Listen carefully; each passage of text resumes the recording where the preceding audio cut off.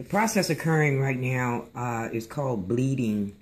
I'm allowing two colors to pretty much flow together in my watercolor to make whatever comes of it. I've combined purple and blue, and of course not purple and blue, but red and blue, and everyone knows that makes purple. So this